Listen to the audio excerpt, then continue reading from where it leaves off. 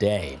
Now, a fossil of the last dinosaurs living in Africa before their extinction 66 million years ago has been discovered in Morocco. Faith Lapidus has details.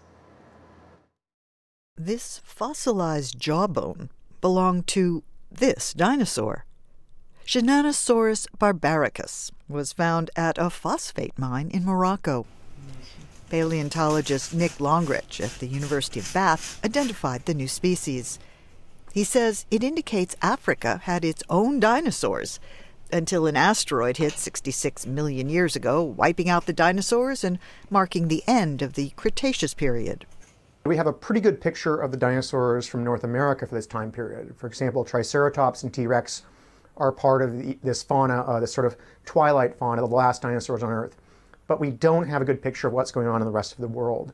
And we know almost nothing about the African dinosaurs from this time period. This African predator was smaller than T-Rex, and different in other ways, too. They have a much shorter, blunter snout. The arms are actually shorter than those of a T-Rex. And whereas T-Rex is very bird-like and would have been feathered, these things were scaly.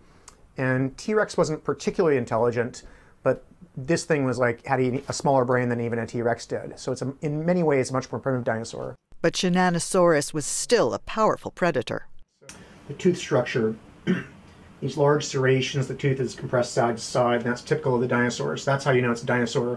For Longrich, the fossils found at the Moroccan mines help confirm the theory of a mass extinction of a thriving ecosystem. But it's interesting to see evidence confirming that dinosaurs remained successful and the fauna stayed pretty stable up until the end of the Cretaceous period in Africa.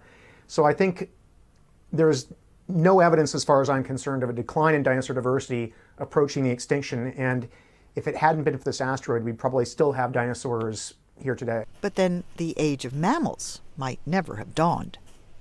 I'm Faith Lapidus, VOA News.